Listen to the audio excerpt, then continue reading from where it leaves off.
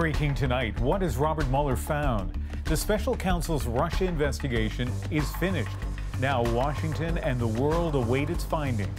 The American people have a right to the truth. What it could mean for Trump, his presidency, and his country.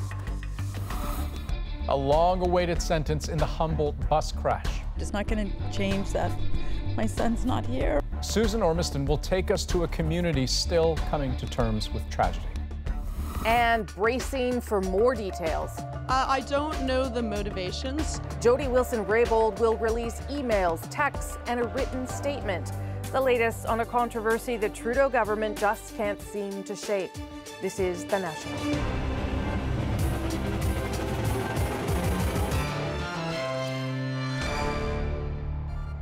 For many Americans, this U.S. presidency has been defined by personality. And for nearly 2 years now, two vastly different personalities have dominated the political landscape and the drama. On one hand, Donald Trump, vocal, brazen, certain that his win in 2016 was untarnished. On the other, Robert Mueller, publicly silent, rarely seen, tasked with learning if that presidential victory was tainted by campaign collusion with Russia. Now his investigation is done, and tonight we'll tackle the questions the Mueller report may answer, including whether there was a crime or a cover-up. Donald Trump has called it a witch hunt, a politically motivated hit job. But as Paul Hunter explains, if Mueller has delivered a bombshell, it hasn't exploded yet. It's done. Finally. Robert Mueller, the special counsel whose work has been hanging over the presidency of Donald Trump almost the whole time he's been in office, is finished. The question now, what has he concluded? Late today, Mueller delivered his report, described as comprehensive, to this man, Bill Barr, U.S. Attorney General. It's up to Barr to now decide how much of it to make public as Americans await answers to two key questions. Did the Donald Trump campaign collude with Russia to interfere in the 2016 election? And has Donald Trump obstructed justice by in any way impeding the work of Mueller? Barr, in a written statement tonight to senior lawmakers on Capitol Hill, pledged transparency. I am reviewing the report and anticipate that I may be in a position to advise you of the special counsel's principal conclusions as soon as this weekend. Indeed, for the moment, not even the White House has seen Mueller's findings. We look forward to the process taking its course, said Trump's press secretary tonight. Earlier, Trump echoed his view of the whole thing. There was no collusion, there was no obstruction, everybody knows it. It's all a big hoax.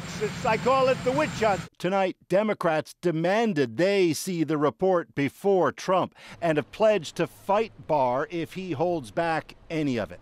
It's imperative for Mr. Barr to make the full report public and provide its underlying documentation and findings to Congress. Even as Barr studies the report, there are clues to where Mueller's gone. Multiple sources tonight say there will be no more indictments. That means none for any in Trump's family, not Donald Trump Jr., not Jared Kushner, as some had speculated there might be. And of course, that means none for Trump himself, though some have suggested even if Mueller found cause to indict Trump, he might choose not to indict a sitting president. Worth noting, also in Barr's letter, a clear suggestion whatever Mueller asked for, he got. Barr writes he'd be forced to say so if any request by Mueller was rebuffed, but, says Barr, there were no such instances during the special counsel's investigation. And Paul, what does the White House say should happen with the Mueller report? Well, look, Trump himself said this week, let people see it. But the short answer is it 100% depends on what Mueller's got. After all, we don't yet know a single specific thing that's in it. There are reports. The White House is already looking at claiming executive privilege on some of it, keeping some parts private. For example, if the report suggests in the end that Trump may indeed have obstructed justice. Remember, Mueller may not be indicting Trump strictly because Trump is a sitting president. That doesn't mean there isn't evidence of wrongdoing. So if there is evidence of that in Mueller's report, certainly the White House won't want it out there. But again, lawmakers from both parties have said they want the whole thing public. And indeed, Democrats will certainly fight to make it so. That battle and drama may be just beginning. Thank you, Paul. And Rosemary, this may be the final report, but Mueller has already made some of his findings public. Yeah, that's right, Ian. Through those indictments that Paul talked about, court filings, Mueller's already sketched in some intimate detail Russia's plot to help Trump win the 2016 election. Those included using hacked emails and a massive clandestine influence campaign over social media. So will this report add anything that could actually change the story in some substantive way in Washington? We reached out to Garrett Graff, an author and journalist who wrote a book about Robert Mueller's FBI and has followed this story at every turn. I think there are three things that we could see in this report that could actually move Republican opinion substantially in the course of as it becomes public. First is presidential involvement in a specific crime related to the 2016 campaign. Russia, if you're listening, I hope you're able to find the 30,000 emails that are missing. For instance, attempting to coordinate with Russia to release hacked emails at a key moment to inflict maximum damage on Trump's opponent. Second is a pattern of obstruction of justice, something where Mueller was able to paint a picture of months or even years-long pattern of activities that make clear that the president's motive was to obstruct justice. For example, if Trump fired his FBI director for less than wholesome reasons. Regardless of recommendation, I was going to fire Comey. And in fact, when I decided to just do it, I said to myself, I said, you know, this Russia thing with Trump and Russia is a made-up story. The third is sort of the counterintelligence question, which is, does Mueller have any evidence that Donald Trump at any point conspired with a foreign power or took actions to advance a foreign power's interests at the expense of the United States? Some say Trump's pursuit of real estate deals in Moscow to his persistent agreement with the Kremlin on matters like election meddling suggest just that. They said they think it's Russia. I have President Putin. He just said it's not Russia. Or these could be runaway suspicions without substance. One of the things that we lose sight of is that the best case for the United States is that this was all a series of weird coincidences and misunderstandings. He has already shown that even if there was no conspiracy, there was no collusion with Russia, that Donald Trump led the most criminal presidential campaign in American history. That it was a stunning gathering of criminality of greed at a scale almost unimaginable and without peer in the history of American politics. Okay, to dig into what we know now and what might happen next, more crucially, we're joined by Andrew Cohen. He's a law professor at the University of Arizona, author of the book Prosecuting the President, How Special Prosecutors Hold Presidents Accountable and Protect the Rule of Law. So he knows what he's talking about. And Keith Bogue, the CBC's Washington correspondent, who's done extensive coverage of the Mueller investigation. Good to see you both, gentlemen. Andrew, I'm going to start with you. How much do you think Barr will actually reveal to Congress and to the public? All he is committed to revealing so far in the letter that he sent to Congress today is the special prosecutor's principal conclusions, which could be quite limited indeed. Now, he's offered to release those principal conclusions as early as this weekend, so there's some suggestion that that won't be the end of what he reveals to Congress. But we really don't know what he will decide to release, and in some significant sense, we're operating in uncharted territory here because Robert Mueller's investigation is the first special prosecution or special prosecutor investigation in American history conducted under the current regulations, the first significant investigation conducted under those current regulations, and so there really aren't a lot of guideposts here from past history. Okay, so let me turn to you then, Keith, and ask you the more political question related to that.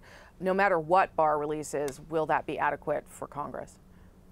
Oh, it won't be adequate for Congress, and I think maybe it might be even more important whether it's adequate for the public in general. I mean, look how much attention has been paid to this investigation over the last nearly 2 years, and the idea that somehow we would just get a little synopsis of what the broad conclusions are and that would be publicly acceptable, I think borders on the absurd. I think it has to be done in a way that not only appears to be transparent, but is in fact transparent. And of course, everything changed with midterm elections. When Democrats took control of the House, they have subpoena power now. There's a lot that they can do. If the White House wants to have a fight over how much of this to release, I think Democrats will say, bring it on. Andrew Cohen, back to you. Officials have said, as Paul reported there, that there will be no further indictment. Do you interpret that to mean, though, that there is no other possibility of a criminal investigation that needs to be investigated? I don't interpret it that way. I think that it's already clear that Robert Mueller has spun off several criminal investigations to other prosecutors around the country, ordinary federal prosecutors, not special prosecutors, and that there are many current investigations ongoing that pertain directly or indirectly to the president, most notably the ones being conducted by the U.S. Attorney's Office for the Southern District of New York. We don't know what else Mueller might be spinning off as he winds down his investigation. But it does seem pretty clear that at this stage, the special prosecutor will not himself be recommending any indictments, that it will be up to other prosecutors at this stage if there are going to be further indictments coming down. And would that, Keith, then be an enormous amount of relief for the president? Would he already think that that is a victory tonight, hearing that news? Well, he might think so tonight. He might not think so in 48 hours. It really depends upon what the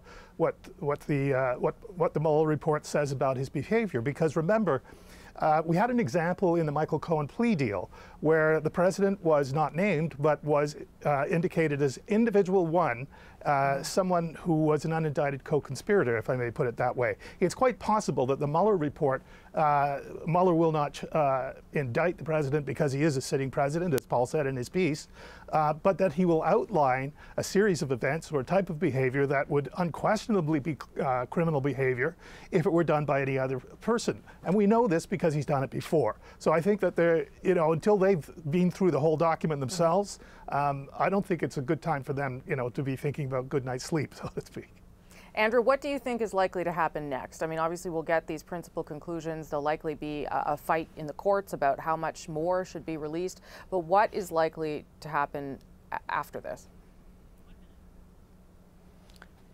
There will be a fight if Attorney General Barr decides to disclose anything less than the full report. But at this stage, we don't know what he's going to choose to disclose. We don't know which tools Congress is going to deploy in an attempt to pry any undisclosed portions of the report out of the Attorney General's hands.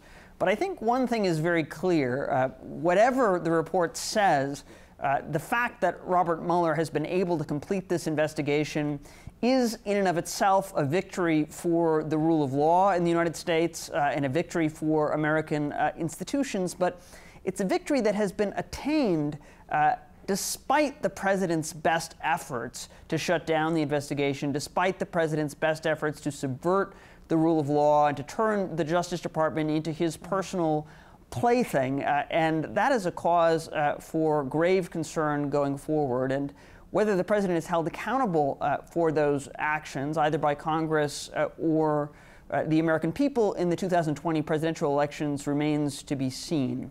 If he is not, that is a very bad sign for the future of American democracy. Okay, Andrew Cohen, Keith Bogue, thank you both for your perspectives. Appreciate it tonight. We'll run a little bit of Keith's documentary on the Mueller investigation later in the show. But to get a sense of just how much of a developing this story this is, there are reports citing U.S. justice officials that say Attorney General William Barr was at this Justice Department just this evening, still making his own way through the Mueller report.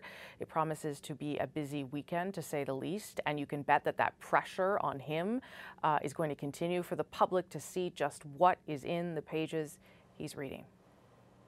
Later in the hour, as I said, we will have that in-depth look that Keith did on what we know about Mueller's investigation so far. But first to Andrew and what was a very emotional day in Saskatchewan, Andrew. Yeah, Rosie, it's been nearly a year since that deadly Humboldt Broncos bus crash. But today, the families of the victims learned what price the accused will pay. For taking 16 lives, forever changing 13 more, and shattering countless others, the driver of the truck that caused the crash was handed 8 years in prison, doing time for each of the victims all at once, not back to back. The decision, unprecedented, because this case was unprecedented. A hugely emotional one for the victims' families. Susan Ormiston was there.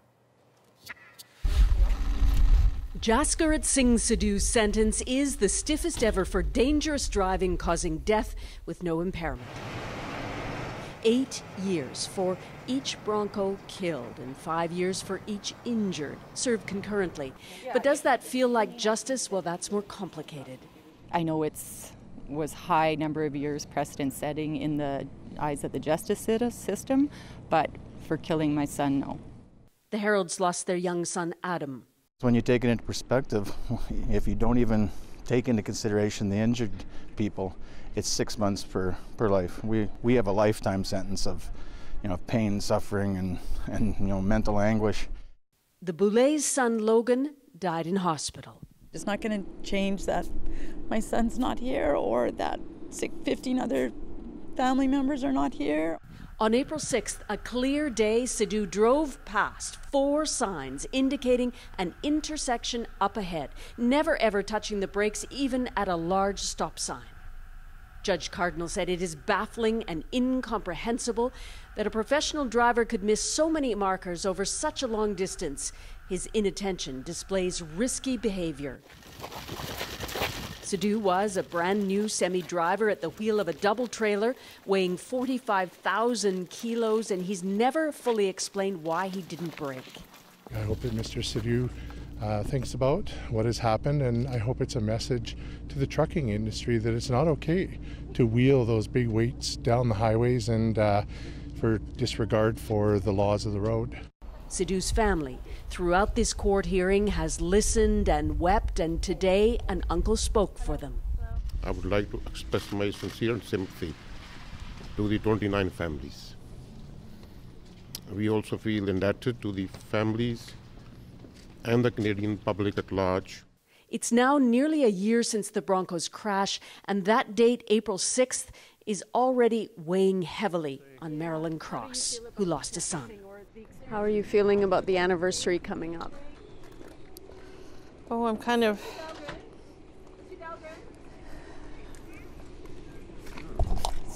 That's okay. It's okay. You know what? You don't have to answer any more questions, okay? The Broncos are planning a permanent memorial here and a gathering in Humboldt. The parents are relieved that this painful legal process is over for now. Sidhu is in a correctional facility here in Saskatchewan tonight. After the appeal window closes about a month, he'll be transferred to a federal penitentiary. Andrew. And Susan, in your piece, we heard this sentence sets a precedent. What did the judge say about that?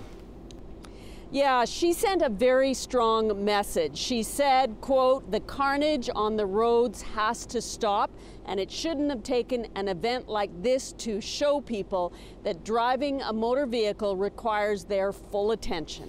Okay, Susan Ormiston, thanks very much.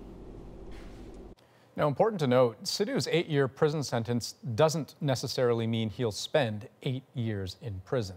In Canada, most offenders who receive less than a life sentence are eligible for full-day parole after serving a third of their time. That decision is up to the Parole Board of Canada. And further, except in very specific cases, even when day parole is declined, inmates typically get statutory release after serving 2/3 of their sentence. So it is possible that of his 8-year sentence, Sidhu might actually spend approximately, give or take a few months, 3 to 5 years behind bars. Here are some of the other stories we're watching tonight, starting in Montreal, where a live broadcast captured the disturbing moments of an attack at a landmark church.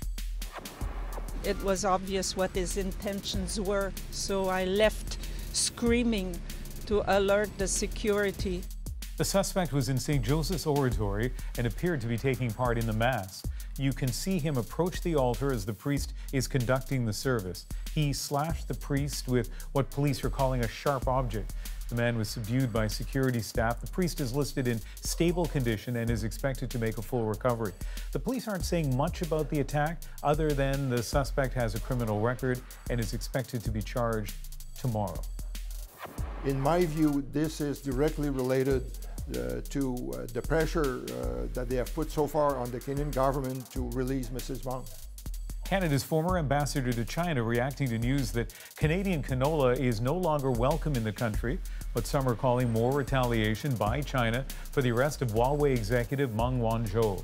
About 40% of Canada's canola seed exports went to China last year, worth close to $3 billion. Still ahead on The National, another twist in the SNC-Lavalin controversy, what the former Attorney General says she will now bring to the table. And as we wait for more details on Mueller's report, we go in depth and break down just how we got to this point.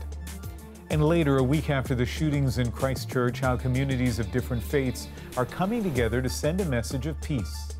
When you look around at the faces in this cold weather, something rises from here that is so incredibly positive and celebratory.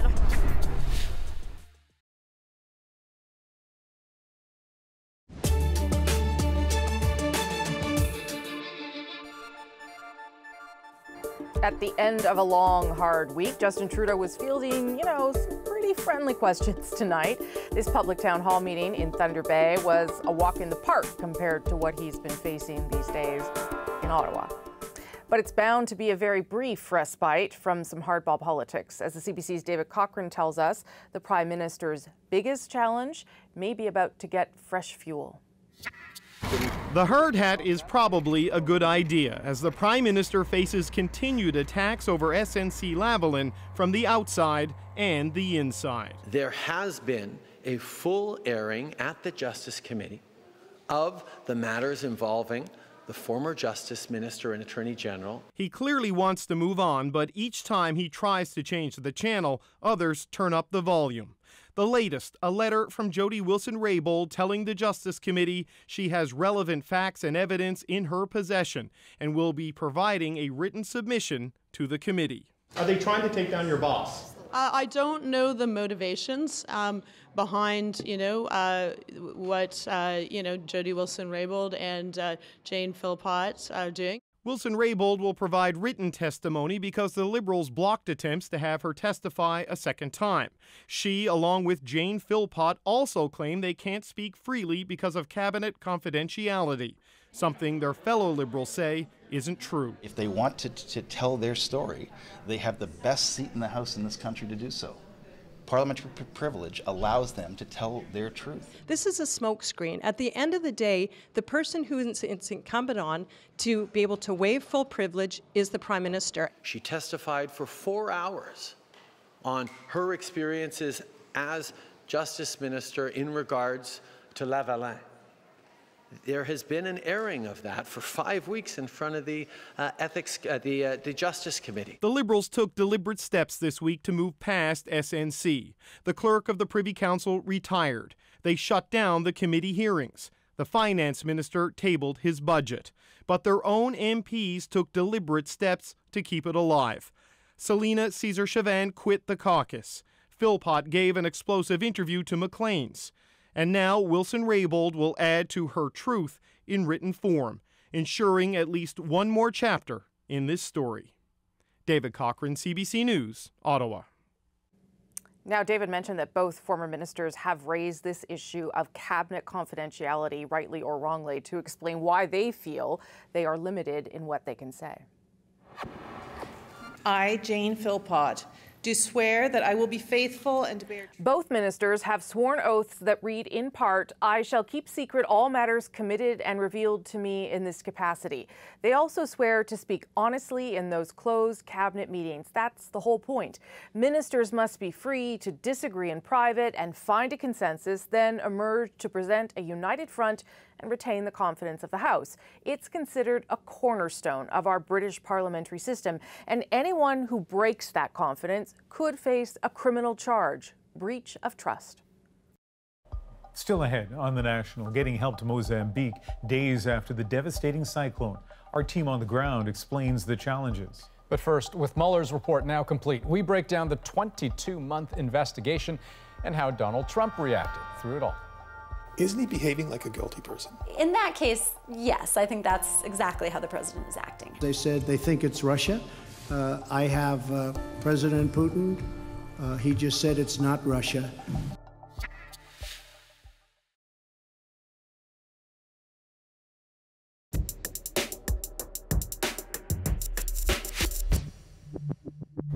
Now back to our top story and the document that everyone in Washington has been waiting for. Robert Mueller has finally submitted his report on Russian interference in the 2016 presidential election. Now, with Mueller's work having already secured dozens of indictments and many guilty pleas, we asked our Keith Bogue for a look at the big picture so far, starting with an ominous message sent from the FBI to the Democrats more than 3 years ago.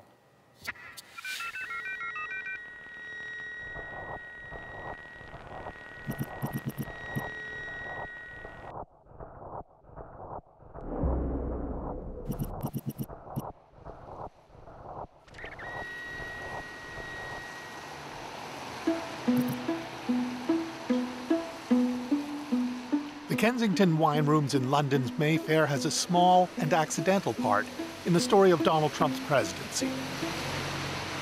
It was here that George Papadopoulos, a young foreign policy advisor to Trump's 2016 presidential campaign, met for drinks with the Australian High Commissioner Alexander Downer. In a rambling conversation, his tongue loosened by alcohol, Papadopoulos casually tells Downer something stunning: that Russia has damaging information on presidential candidate Hillary Clinton and plans to release it in the final stage of the election campaign. And this is the first indication that anybody connected with the campaign has knowledge. Has knowledge of emails that the Russians may have gathered. Now, Michael Isikoff is co-author of Russian Roulette, a book that brings some order and insight to the many twisted threads of what we call the Russia investigation. Papadopoulos has a minor but crucial role in that story. He's important because it was the information about Papadopoulos that did trigger the FBI investigation. That doesn't happen until months later, but it's an important clue about whether the Trump campaign colluded with Russia. So I think when people talk about collusion, sort of colloquially, what we as lawyers would usually call that is conspiracy. Barrett Berger is a former federal prosecutor who now directs the Center for Advancement of Public Integrity at Columbia Law School. Under the federal law, a conspiracy is just an agreement between two people to do something illegal. So it doesn't have to be something that's in writing. It doesn't have to be something where both parties are making money out of this agreement.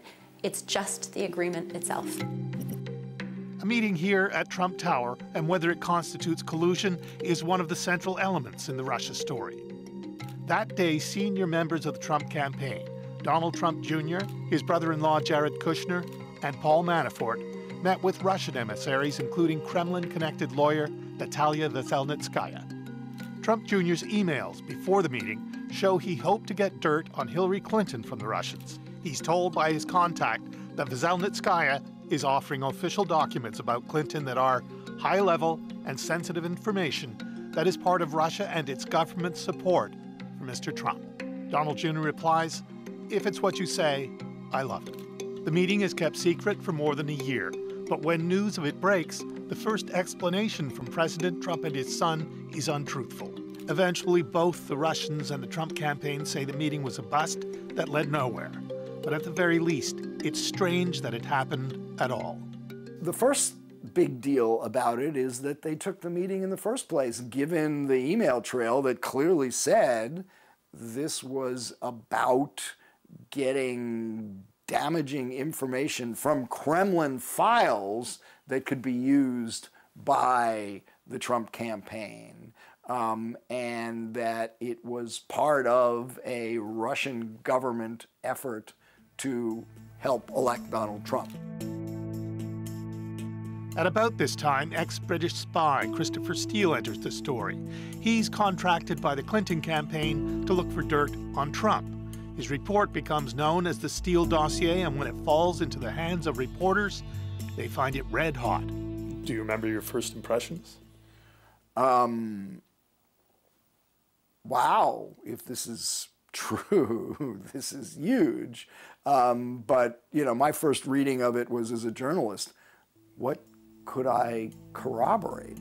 The Steele dossier is a series of memos based on raw intelligence. Its main point is that Russia has for years been cultivating Trump as an asset and has compiled compromising information on him. Steele seems to have quickly found some of what U.S. intelligence discovered only later. You have this document that makes all sorts of interesting allegations. In a way, it would be foolish not to try to chase down some of those allegations to try to figure out if they are true or not true, because if many of them are true, they're very significant. Some elements in broad strokes do seem to have panned out. Certainly the fact that Trump was trying to do business in Russia over multiple years, and that was continuing, and that, you know, has emerged as, you know, a very central part of the story. Trump's ongoing efforts to build a Trump Tower in Moscow contradict his public statements. I have nothing to do with Russia, folks, okay? I'll give you a written statement, nothing to do. But they tie me into Russia. He denied it even as his lawyer, Michael Cohen, was representing him in talks with Russia about the development. Cohen has been sentenced to 3 years in prison for tax evasion, fraud, and for lying to Congress about the Trump Tower deal. Trump campaign members have already had numerous contacts with Russians before their national convention in Cleveland, including Trump's future national security advisor, Michael Flynn. Michael Isikoff asks Flynn about a speech at a Moscow gathering organized by Russian state television, and Flynn gets prickly. Were you paid for that event? You'd have to ask the folks that went over there to well, I'm asking you. You'd know if you were paid. Yeah, I mean, I went over there as a speaking event. It was a speaking event. And what difference does that make? Though? Well, I mean, somebody go, oh, he's paid by the Russians. Well, Donald Trump has made a lot of the fact that Hillary Clinton has taken money from Wall Street. Yeah, I didn't take any money from Russia, if that's what you're asking me. Well, then who paid you? My Speakers Bureau. Ask them. Russian state television paid Flynn more than $45,000 for his speech. And I thought it was a great opportunity. And we will make America great again. By the time of the convention, Trump's team has already rewritten the party's foreign policy platform to make it more sympathetic to Russia in its conflict with Ukraine. The day after Republicans wrap up, the web-based publisher of other people's secrets, WikiLeaks, strikes.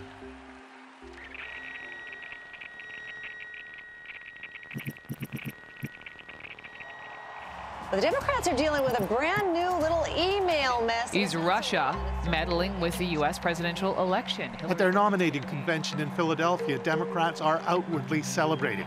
But behind the scenes, they are reeling from the emails that reveal embarrassing and damaging private information about the candidate, Clinton, and how the officially neutral DNC had secretly backed her nomination over populist Senator Bernie Sanders. And if it is Russia... Bizarrely, later that week, Clinton's opponent weighed in from his golf club in Florida, encouraging Russia to hack and steal even more information from Clinton. Russia, if you're listening, I hope you're able to find the 30,000 emails that are missing. I think you will probably be rewarded mightily by our press.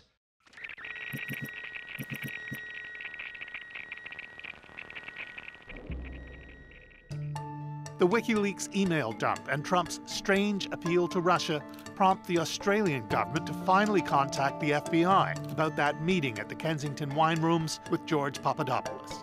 Those things, together with what they already know of others in Trump's circle, persuade the FBI to open an investigation into the Trump campaign's ties with Russia. They had these strands. They knew about Manafort for some time.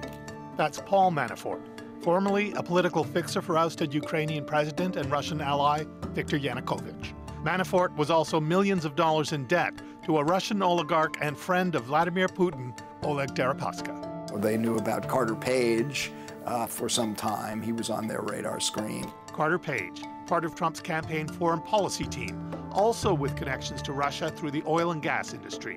U.S. intelligence suspected Russia was cultivating Page and had been watching him since at least 2014.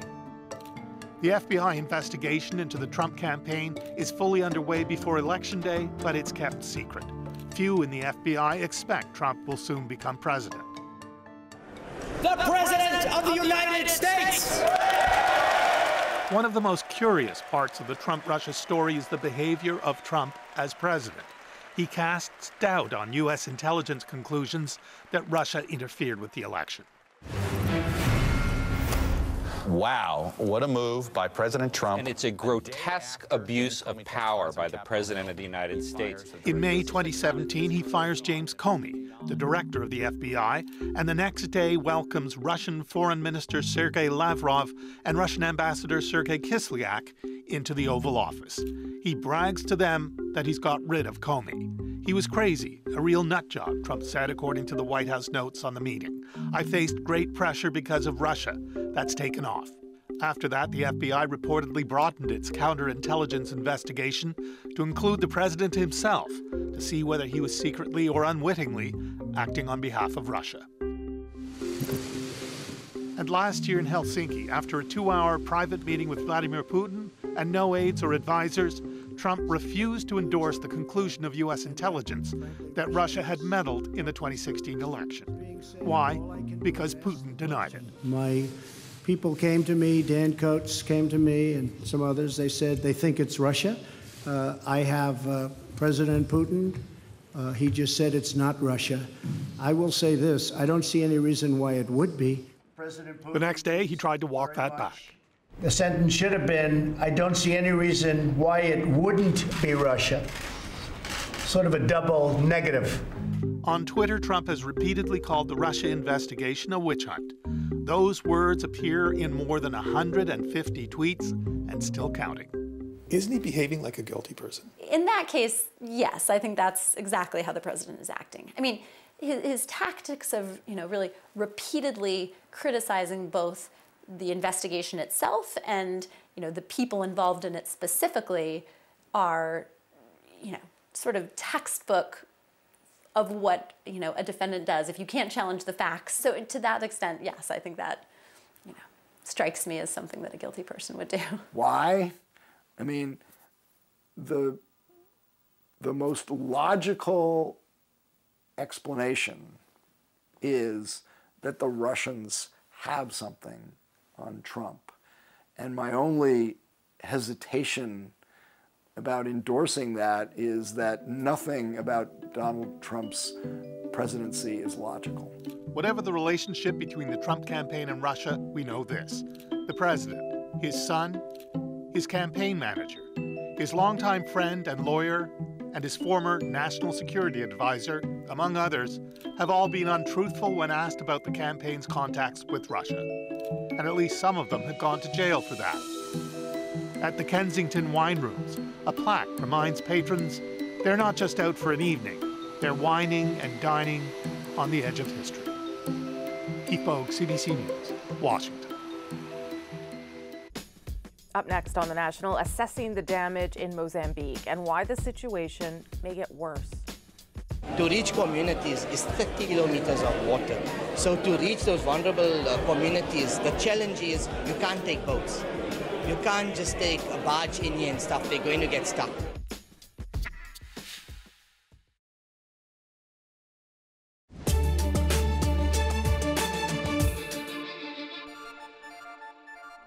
The images coming out of Mozambique are as shocking as they are utterly heartbreaking.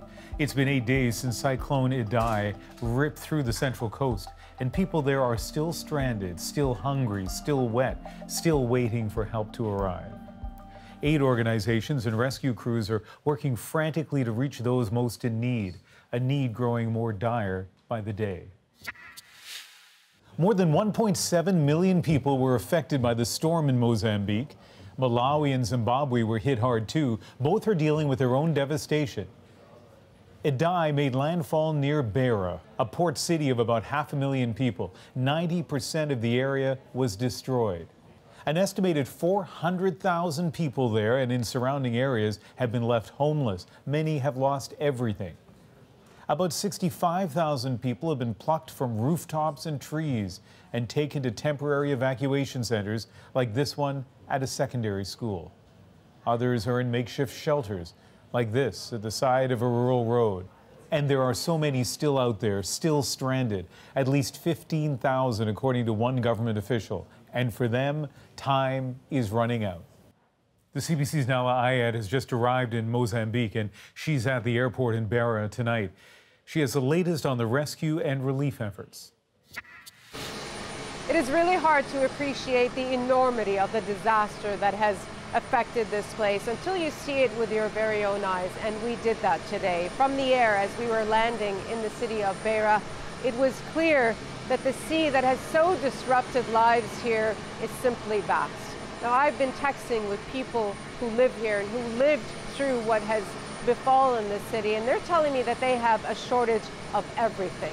For one, there is no electricity here, and there's no prospect of that being restored anytime soon. Food shortages are there, and many people, thousands of people, don't even have the basic comfort of sleeping with a roof over their heads. One woman told me that they're desperate to get water purification tablets because there have already been cases of cholera being reported. Others are saying that while food aid is coming in, it's not happening quick enough.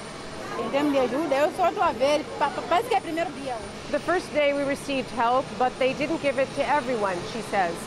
They only gave it to those who got inside, but those outside received nothing. Now that is where this airport comes in. There are dozens and dozens of people coming from right across the world who are here to lend a hand. And what we're hearing is that despite the fact that there were still some dramatic rescues today, they are trying to shift the focus now from search and rescue operations and more to actually addressing some of those needs that I mentioned to you earlier today. And their fundamental challenge, the biggest problem they have in delivering that aid, is obviously transport. We saw from the air some of those roads that have been washed out. Virtually every road in this area has been affected in some way. It looks like a giant sea or a lake in the middle of a city. And so that is one of the biggest challenges. How do you get food and medicine to people who desperately need it, and some of whom who literally haven't been able to eat for a week?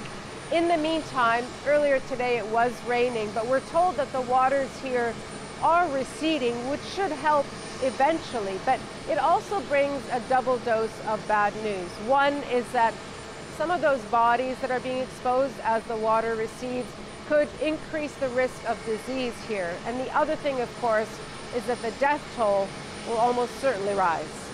Nala Ayed, CBC News at the Beira Airport, Mozambique.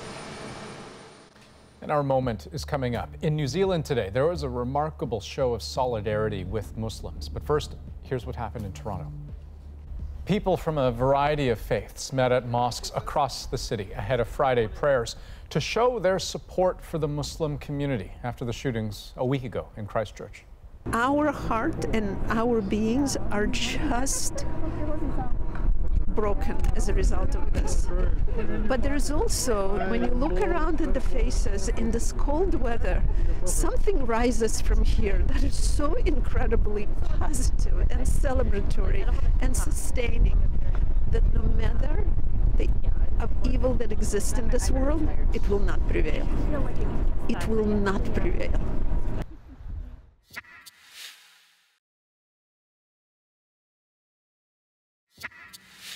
1 week ago in Christchurch, New Zealand, there was shooting and screaming and sobbing. And today, to mark this anniversary, there was silence and solidarity. Regardless of religion, people gathered to pray in mosques, cathedrals, school fields, park universities, and youth centers. At 1:40 in the afternoon, the nation observed 2 minutes of silence, marking the moment the attack on the two mosques began just a week earlier. 50 people, remember, were killed in that attack. And the gestures of support didn't stop there. All over the country, women wore headscarves as a sign of unity. That movement with the hashtag #HeadscarfForHarmony is our moment. Being from Christchurch, where the recent terror attacks occurred, it sort of hit everybody quite personally. A large group of New Zealand women wanted to show some support and solidarity that they're not alone. So it's really just about coming together in a peaceful way to show support. I've just been so blown away with how this community has just like band together and been like, nope, this isn't going to be a thing that drives in fear. I'm nobody, but I am somebody in this country, and I think as a non-Muslim, it's important for me to be able to show my support. It's so lovely to see women just posting these beautiful photos of them in their headscarves, and it's almost like giving power to the women who do choose to wear their scarf. It's a privilege that we get to carry each other. Such a small but powerful gesture, and so widely embraced. We know the Prime Minister was wearing one of the headscarves. So were female staff on Air New Zealand. So, in fact, were women on the air, on television in that country as well, in a sense of how, not just how deeply felt the massacre was, but also the support across the country for the victims. Yeah, well, support across the country, but also well beyond the country too, right? I mean, of the thousands of posts that you could find using that hashtag online, there were, of course, many from New Zealand, Australia as well, but Turkey, Poland, Singapore, Malaysia, Germany, the UK, the US, Canada, the list sort of goes on and on and on. And you talked about the number of posts. There were something like 4,500 on Facebook, another 3,000 on Instagram. So people not only doing it, but wanting to show New Zealand that they were doing it and they were thinking of them. That's the National for March 22nd. Good night. Good night.